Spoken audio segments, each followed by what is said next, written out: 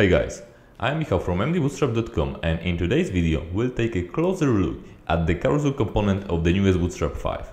Without further ado, let's jump into the code.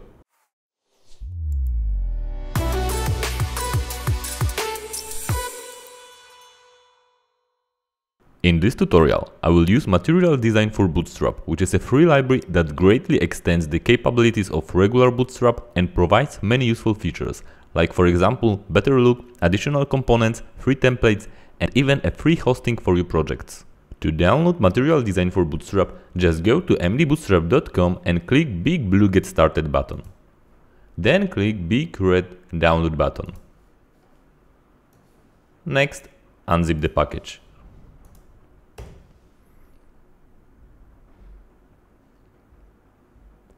And then open it with your favorite code editor. I am using Visual Studio Code. Next, double-click on index.html file and drag it to the browser. Or if you are using Visual Studio Code as me, you can install a very useful extension called Live Server. And thanks to this, you can enable live reload. So anytime you change anything in your code, the browser will refresh automatically.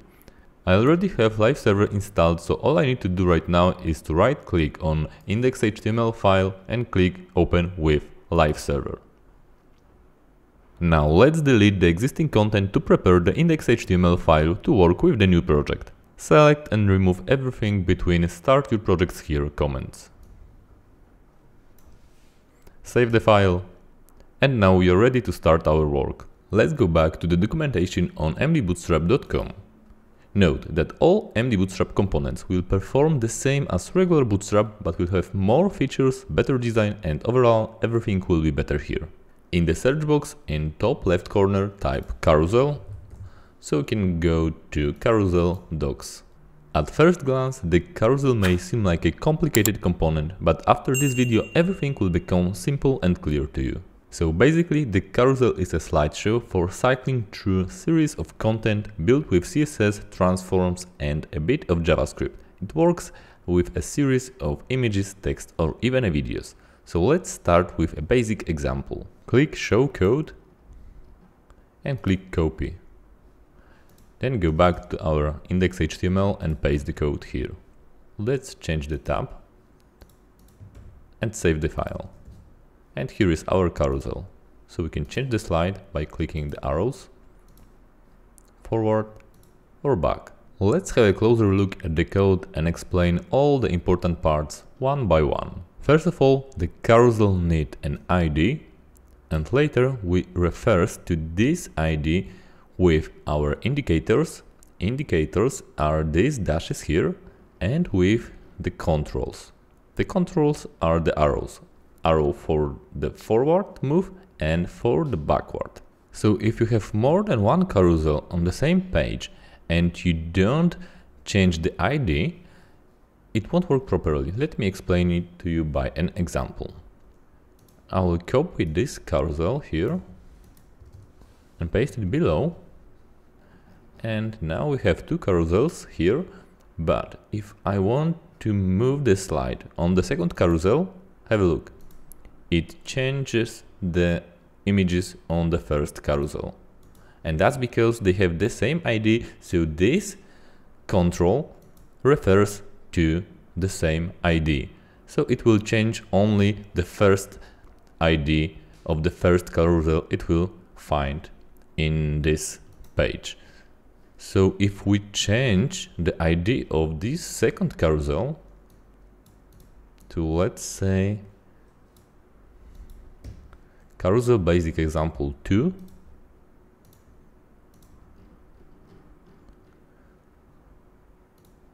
we need to change it to all the controls and all the indicators and to the carousel itself.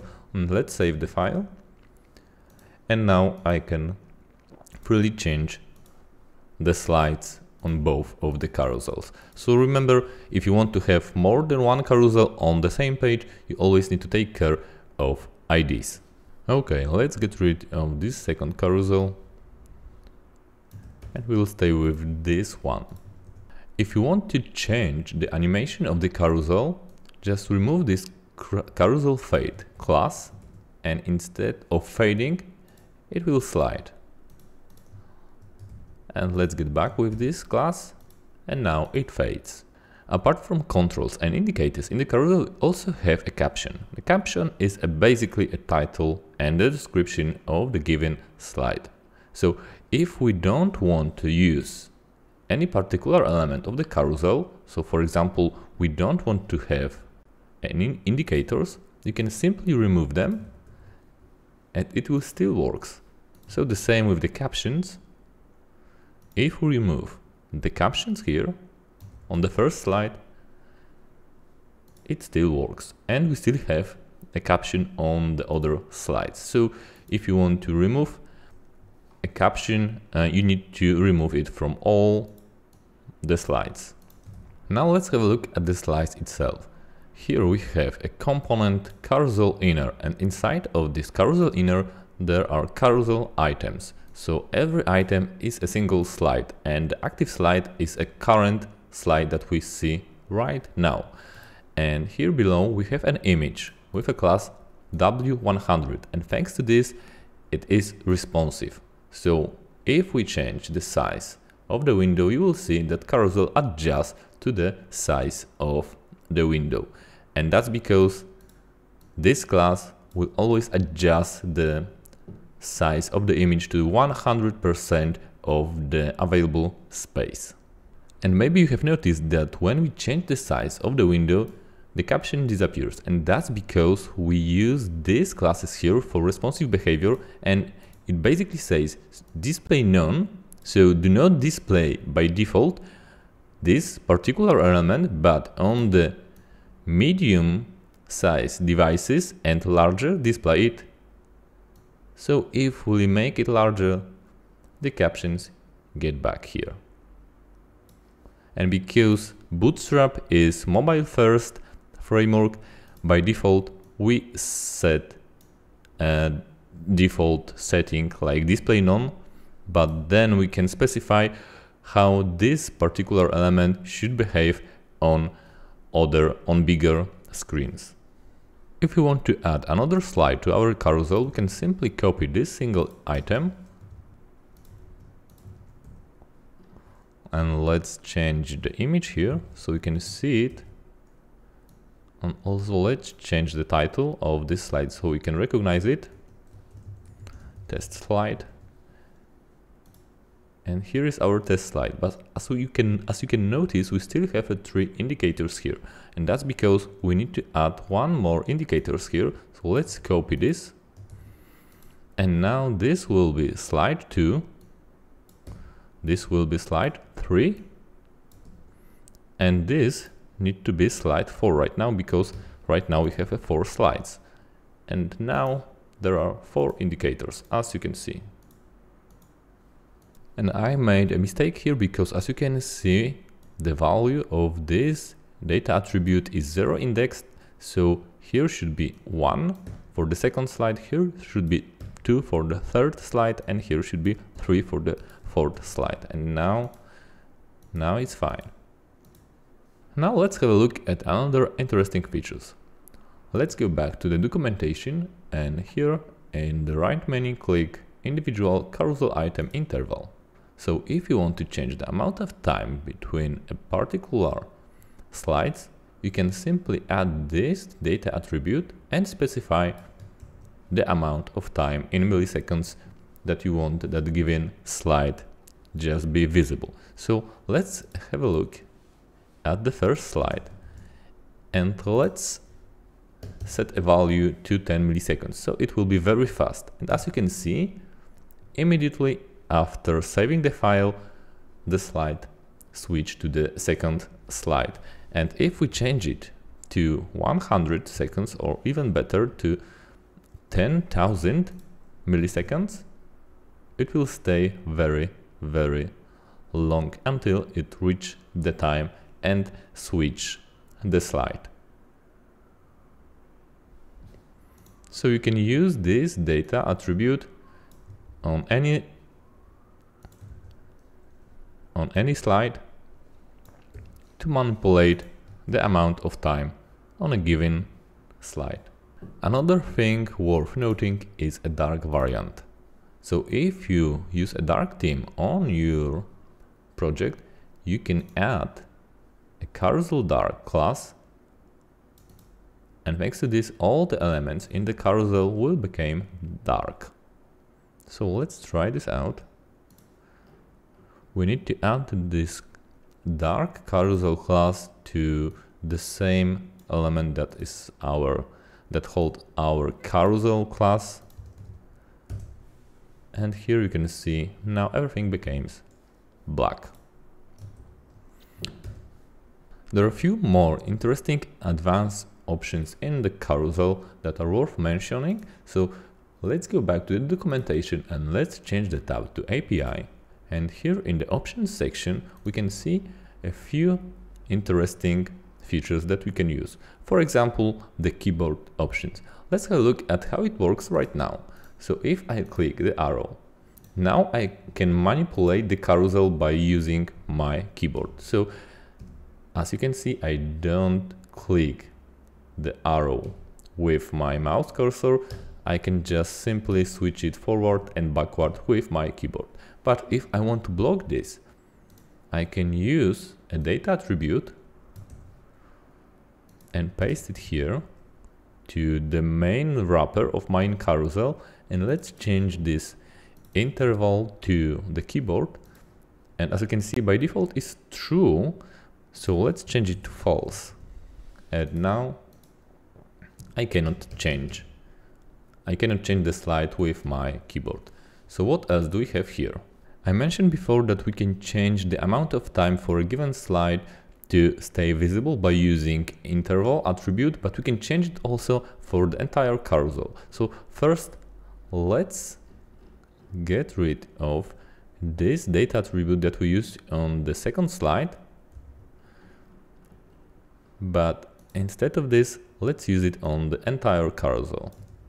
So let's change it, for example, to 500, and let's see how our carousel will react with this.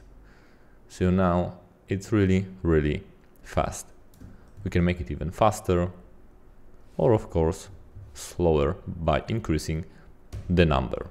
And what's more interesting, we can still, when using the data attribute on the entire carousel, we can still use it on a specific slide. So for example, if I want all the slides to move very quickly, but I want the second slide to stay longer, I can do it by adding the same attribute to the second slide. And now, as you can see, all the slides move very quickly, but on the second slide it stays longer. So this is the second slide and it stops. Let's see it again, very fast and slow. Let's remove data attribute from this item and let's have a look at another feature. As you can see, when we hover on the carousel, it stops sliding. If we remove the cursor, it starts again. And we can change this behavior by using pause attribute. So let's copy this, but instead of interval, let's set a pause to false. And now after saving the file, if I hover my carousel, it won't stop. If we remove this data attribute, it stops again. If you want to prevent the carousel from sliding automatically, you need to change data MDB interval to false. And now it will slide only when the user clicks the arrow. If we change it back to some value, to some number, it will slide again with the speed that we specify in this attribute. There are a few more advanced options available in the carousel component. For example, if you want to have more than one item on every slide, you can use multi-item carousel. And this option is available in MDB Pro package. So if you want to purchase this, in the description of this video you will find a huge discount code that you can use on the checkout to get MDB Pro with all the awesome Pro features. But what else you can use for free is, for example, a video carousel. If you go back to the main page of MD Bootstrap, and in the footer you will find a link to extended documentation, and here in the search box you can find, by typing video, you can find a video carousel. So if we copy this code and we replace our carousel with this new one, you can see we have a beautiful video carousel, which is also responsive by default. That's very useful stuff. Another interesting option is a full page video carousel, or generally whatever carousel you want. You can be with image as well. So here you can click on this image and you will find a link to the entire template that we can copy, and now we can paste it to our project, replacing the existing carousel here. Let's paste it and let's save it. And now, as you can see, our carousel fill up the entire space. And there is one important feature, not available in regular Bootstrap, but available in MD Bootstrap component, and that's our masks. So the problem with a regular carousel is that when we place some text, some caption on image, sometimes the contrast is not strong enough and we cannot see properly the text. So in MD Bootstrap we have something called masks. So if you type mask in the search box, you will find a documentation of these useful features, and as you can see we can change the overlay of the image, and thanks to this we can increase the contrast. So here, as you can see, on every slide we have a mask component, and using RGBA color we can increase or decrease the contrast. So let's say I will change it to 0.9. It will be very strong, and it's the last, it's this slide, and now it's very dark. If I want to decrease the contrast, I can change it back to 0.3. And I can of course play with the colors as well. So it doesn't need to be only a dark mask, it can be a very different colors and even a gradient. That's a very useful feature. By the way, did you know that thanks to MD Bootstrap you can use free hosting for your projects? We call it MDBGo and it's really great. Visit mdbgo.com for more information. In the description of this video you will also find a link on how to use MDBGo hosting and how to install MDB CLI, which is a fantastic and free supporting tool that provides many useful features and functionalities. Now let me just show you how easy it is to publish our newly created project on the internet thanks to MDBGo. I already have MDB CLI installed on my computer, so all I need to do right now is to run my terminal and enter the directory where we have our project. So here is the folder with the MDB package we downloaded and where we have been working on our project. So let's copy its path and let's enter it in the terminal.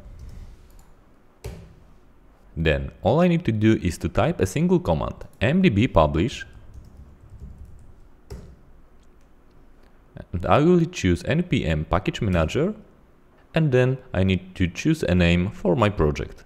I will name it Carousel Tutorial. Then I will accept all other options,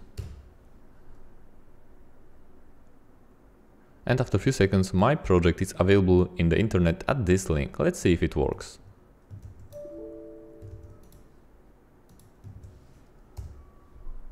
And yes, it does. Super fast and extremely useful. If you like it, don't forget to give a thumbs up to this video. That's it for this video. Let me know in the comments if you found it useful. Don't forget to subscribe to our channel and see you in the next tutorial.